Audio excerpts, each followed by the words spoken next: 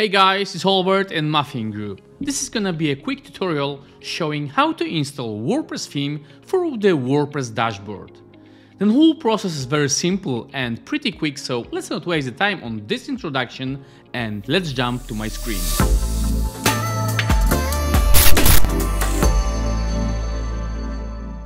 What you actually see is the default look of WordPress dashboard.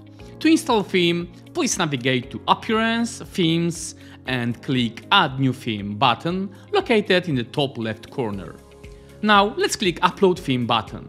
As the message says, you need a theme file in a zip format, so please make sure you have correct file, as otherwise theme won't install. Usually it's themename.zip.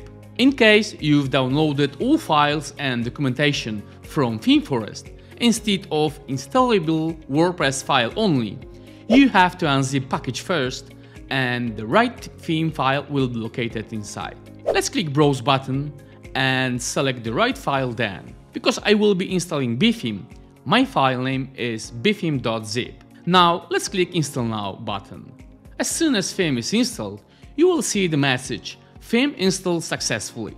Now we can activate the theme and that's basically it.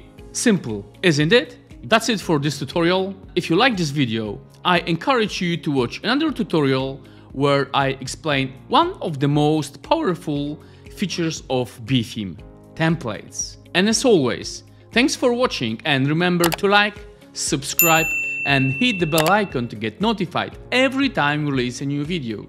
And if you have more questions, please visit our support center at support.muffingroup.com.